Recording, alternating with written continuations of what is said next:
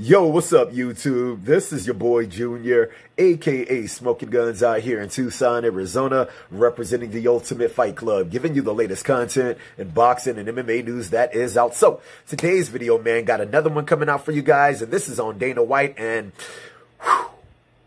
dude, I was very hesitant to make any of these videos for these damn UFC fights, just for the simple fact is, when I made that friggin' video for Tony Ferguson versus Justin Gaethje, and how Dana White stated he was going to get a private island and be able to hold these damn fights, one of my main issues was with this coronavirus thing going down, and with him not having a venue for these fights because none of the states are trying to friggin' give him a license to hold these damn fights. Is this fight card really going down? But he was very adamant talking about how this fight card was going to go down, talking about having his own private island for these fights to go down. And he has just came out like half an hour ago stating that UFC 249 is not going down, and all other UFC fights have been postponed indefinitely, you guys. All right, and this is not coming from just Dana White. This is coming from the highest powers, from ESPN and Disney. And this article is coming from ESPN.com, where it states Dana White says UFC 249 will not happen April 18th.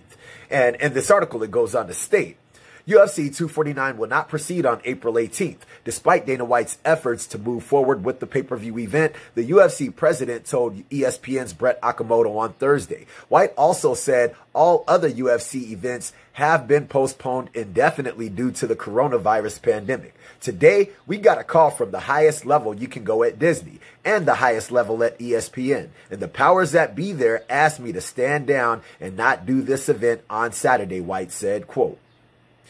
With this news coming out, dude, we do not know when any of his fight fans are going to be getting any friggin' fights, because, like he said, the powers that be told him to stand down. He will not be holding any UFC events, even with him trying to have friggin' private fights on private islands, dude. This homie was on some straight up Bruce Lee Enter the Dragon type-ish, trying to get these damn fights going down, man. And I was very hesitant to make any videos on any of these UFC fights, just for the simple fact is, with this coronavirus pandemic going down, just like I said in the beginning of the video, and with him not having a venue for this friggin' event, it seemed very unlikely he was going to be able to do it. But then when he came out stating he was going to get his own private island, being very adamant about this fight going down, saying it was going down, I'm like, please, I'm hoping it does go down just so his fight fans can get some fights. But you cannot put the fighter's health at risk to try to make a little bit of dough, which he is trying to do, because I know that the UFC is losing a lot of revenue with these fights not going down. So with this coming out, dude, they are not going to be having any UFC events